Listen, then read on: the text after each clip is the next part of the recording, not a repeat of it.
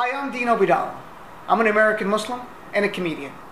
You may have seen me on Comedy Central's Acts of Evil special, on ABC's The View, or on Al Jazeera. Dun dun dun dun. Scary to some, I don't know why. This Thursday, I'm heading down to Washington, D.C. to live tweet from Congressman Peter King's hearings entitled "The Extent of Radicalization in the American Muslim Community and That Community's Response." Pretty catchy title, huh? Now, if you don't recognize the name Peter King, here's a photo of him. In the last few days, he's been on more television than Charlie Sheen. In fact, I refer to Peter King as the Charlie Sheen of the U.S. Congress.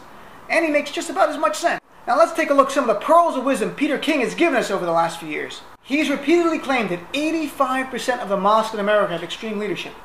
Does he base that on any facts at all? No. Zero. None. Peter King has also astoundingly made the statement that there are too many mosques in America. I think that really sums up his position right there. And we cannot forget Peter King's continual statement that the American Muslim community refuses to cooperate with law enforcement. So, is he going to call any law enforcement officials to support that claim? Nope. None. Not one. Amazing. All of a sudden, Charlie Sheen's looking a little bit more reasonable, isn't he? Now, just to be clear, we are not saying there are no threats to America posed by radicals. And it's true, some have been Muslim, and we despise them. But the threats to America come from people of all different backgrounds. Just think of the recent horrific shooting in Tucson by Jared Loughner. The big question for many people is, will the Peter King hearings make America safer?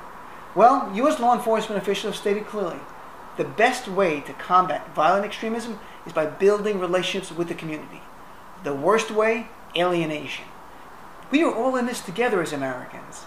You know, it's a country where you can be proud of your heritage and proud of being American.